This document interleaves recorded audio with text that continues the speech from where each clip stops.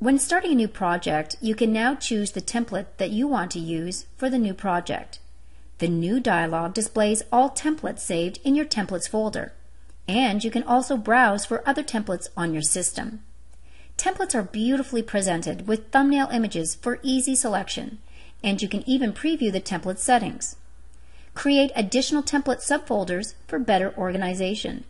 Navigate easily through template folders using back and home buttons. Associate photos with templates to make them easy identifiable.